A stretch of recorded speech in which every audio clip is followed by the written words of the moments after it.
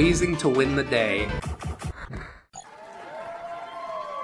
Hello friends, my name is Brandon Dayton, I'm your humble narrator, and welcome back to Gen 7 Random Pokemon Battles. Oh yes, you wouldn't know it's Gen 7 at the moment because there's a Skarmory on a Gliscor out here, so it could be like Gen 2 or 3.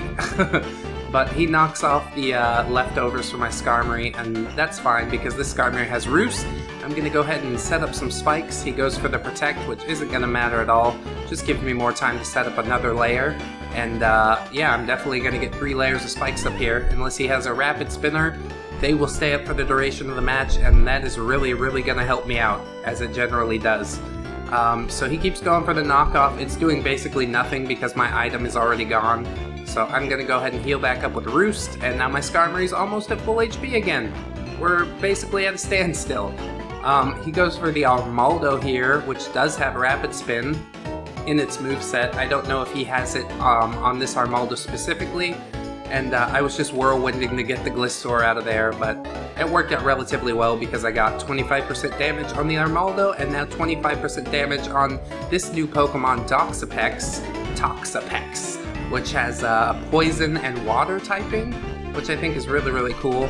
It's going to go ahead and try and set up some entry hazards of its own as I go for the Brave Bird, but that's relatively fine because, I've got a Gengar, and I can remove the Toxic Spikes at any time, so if he wants to waste some turns, that's okay. He goes for the Haze now, which is not Defog. Haze will get rid of Light Screen and Reflect, but not entry hazards. So that was not a great move on his part, and I'm able to take it down with the Brave Bird, Brave Bird. Now the Armaldo comes back in. I'm relatively sure he's going to Rapid Spin, so I bring in my Rotom to go ahead and block that Rapid Spin if he does decide to go for it. But he goes for Stone Edge instead, which is a relatively good move. I think Skarmory would have weathered that a bit better than Rotom, but we're already in here, so fuck it. We're gonna do the thing, try and burn him with Will-O-Wisp. It does not work at all. I of course, Will-O-Miss, and he goes for the Stone Edge, which takes out my Rotom. My Rotom did nothing, which is fucking fantastic. He still hasn't gone for the Rapid Spin. I'm thinking maybe he doesn't have it. That's possible. Oh, I don't have a Gengar in this round. So I go for Defog with Lumineon to get rid of those Toxic Spikes. I do have my Skarmory still up. He does not have his Toxapex, so I can set up my spikes again, although it will take a few turns to do so. Kind of take the momentum away, but Skarmory is just a fucking massive wall, so I don't think it's going to affect things that much. He goes for the Toxic now, which is not going to work because I'm already poisoned with the basic ass poison, and I'm not sure why he's doing that. I guess he was expecting a switch or something, but the only other Pokemon I've revealed is Skarmory, which is immune to Toxic, so bit of a mystery there. I guess we'll never figure it out because now he's dead. He's dead. He's fucking dead and gone forever. Now he sends in a Cacturne. I was hoping he'd send in the Gliscor so I could take care of that thing, but he does not, so I go ahead and Toxic the Cacturne since I don't really have much else to hit it with. And that thing does have Water Absorb, so yeah, that wouldn't be helpful at all. He goes for the Seed Bomb, knocks my Lumineon out, but luckily Skarmory is going to be able to take this thing down. And also, if I get the chance, I will set up some spikes and things like that. So I know Cacturne can't really hit me with anything. He's got Dark and Grass type moves, mostly in his moveset, from what I've seen. So neither of those are gonna do Skarmory too bad. So I'm gonna go ahead and take this opportunity to set up my spikes as he withers away from Toxic. Drain Punch. Drain Punch is actually a pretty good move. It does some decent damage, but it's nowhere near enough to take down this Skarmory. Skarmory does have massive physical defense. If you want to take it down, the way to go is special. Special electric type attacks will fuck its day. But yeah, this Cacturne doesn't have any of that. He's hanging in there. I give him points for sticking with it, but yeah, it's not gonna work. I thought this Brave Bird would knock me out just then, but it does not. I just barely live it, which I thought was super awesome. And I do have all my spikes back up. So Gliscor's back in here. I know he's faster, so I kind of just sacrifice my Skarmory in order to get the free switch since he's put the spikes up, and that was basically his whole job. So now I've got the Drift Blim. I don't know if Unburden will activate from knockoff. But yeah, he does knock off my Citrus Berry. I think it does activate in that way, but don't quote me. We'll see on the next turn if Drifblim is faster, which I think he will be. So I go for Shadow Ball. I'm gonna go for it again because I did get the special defense drop. Oh, I go for Destiny Bond. He knocks it off, but just barely do I live, which is really not a good thing because I am gonna be faster on the next turn. If I use Destiny Bond, it's gonna fail just like that. Big misplay on my part, and he's able to knock off my Drifblim. So this match is all of a sudden taken quite a swing, and now he's got 3 Pokemon. That fucking Gliscor is such a pain in the ass, and I've only got 2 pokes left. So we'll send out the Weezing, who has Fire Blast, Pain Split, a couple of cool moves. Sludge Bomb's not going to be able to hit this Gliscor, and neither is Fire Blast because I missed completely. Oh god, we're so fucked. So he knocks off Weezing's Black Sludge, uses Knockoff again, which is not doing much damage at all now, thankfully. And with that special defense drop on the Gliscor, Fire Blast is actually able to do some decent damage, but he is poison healing right back up. So I'm scared of that Gliscor, as anyone should be. Oh, you Pokemon? Oh my god. He sends in the Seismitoad to eat up the Fire Blast, and luckily I do get the Burn. Burn has had a damage drop in Generation 7. It used to do 12%, just like Poison, and now it does 6% per turn, so you can heal it off with leftovers, which is no fun at all. I protect here to see what he's gonna go for, and he decides to go for the Hydro Pump, and yeah, I'm a little scared. I don't have too much to switch into, but luckily my last Pokemon, Tapu Bulu, which is a Pokemon with like 4 different forms, and this is luckily the Grass and Fairy form. There's Grass and Fairy, Electric and Fairy, Psychic and Fairy. Maybe it's 3 forms. I think it's 4. Don't quote me, I'm still a noob here.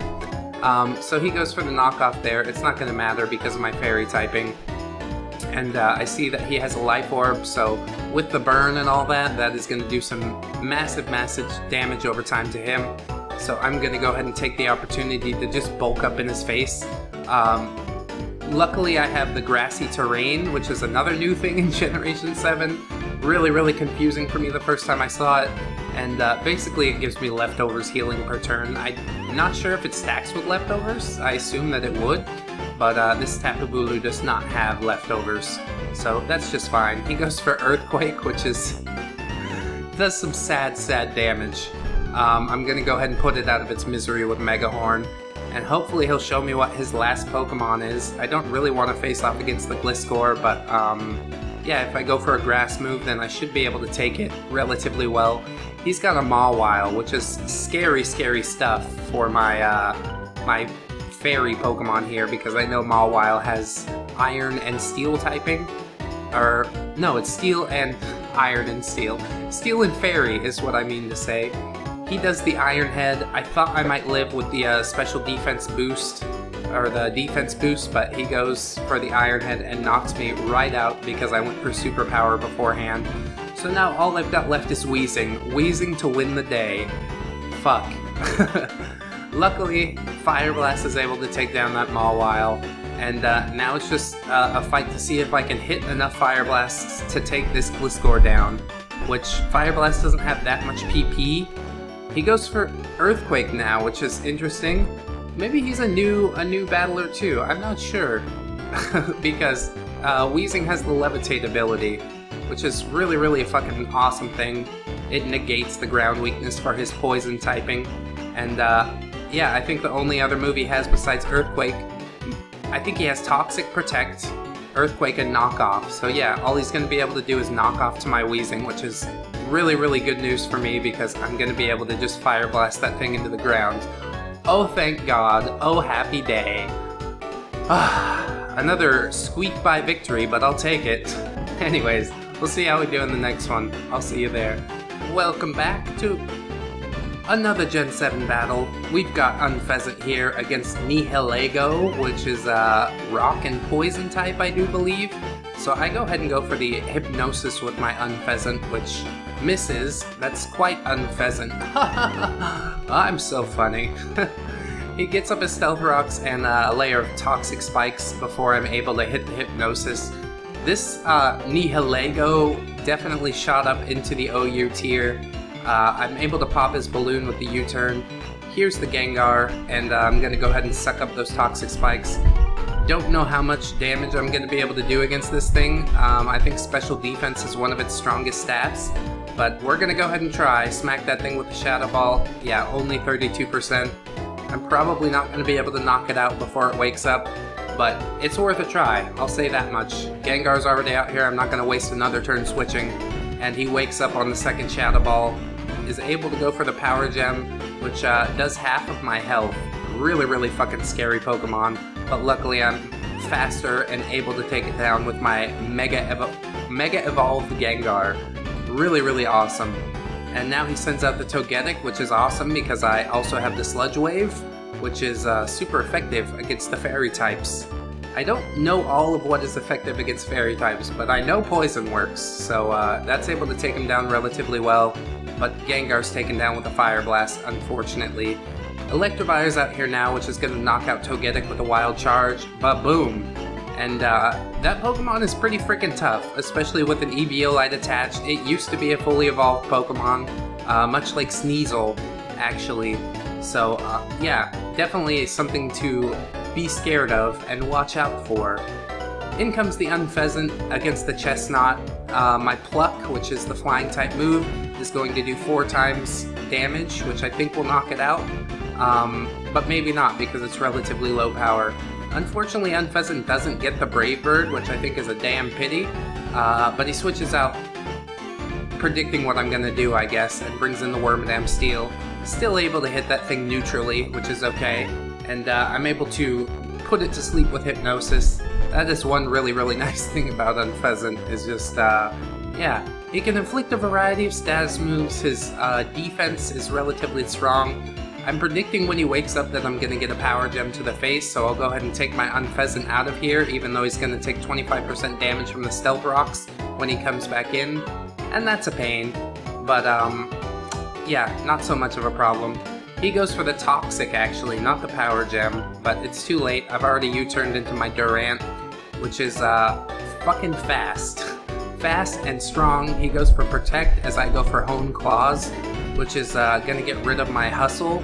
Hustle increases damage of moves, but decreases accuracy, so one Hone Claws will get rid of the accuracy drop from that ability, and also boost my attack a little further. I'll go for it one more time, just so I can not worry about missing Stone Edges. I think this brings it up to like 95% chance to hit, which is really fucking good.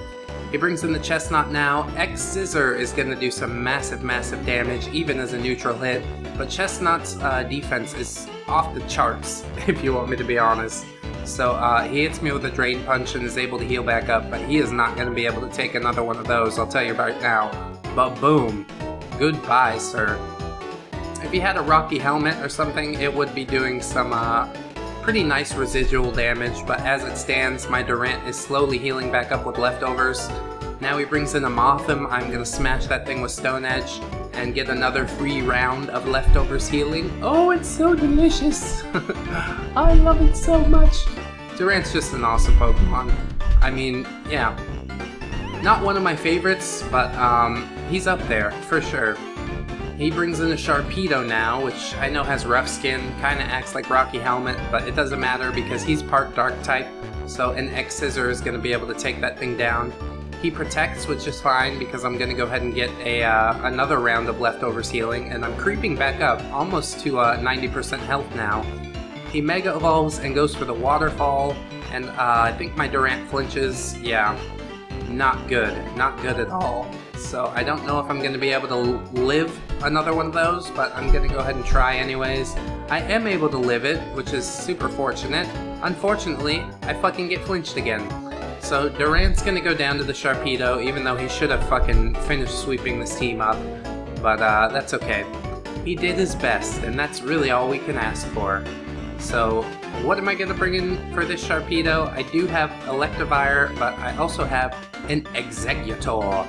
So this is going to do some nice things, unless, yeah, I was going to say unless he has the Dark type attack, which he does. Crunch, same type attack, goes and fucks my day up.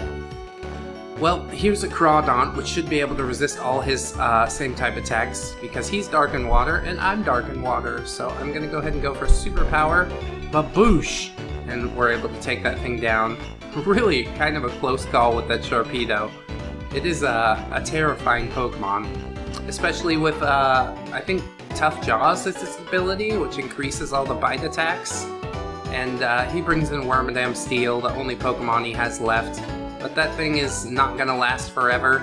I'm going to go ahead and just keep superpowering it until Crawdaunt goes down, and then I'll finish it with either Electivire or Unpleasant. I think Electivire has the fire attack, so probably going to go with him.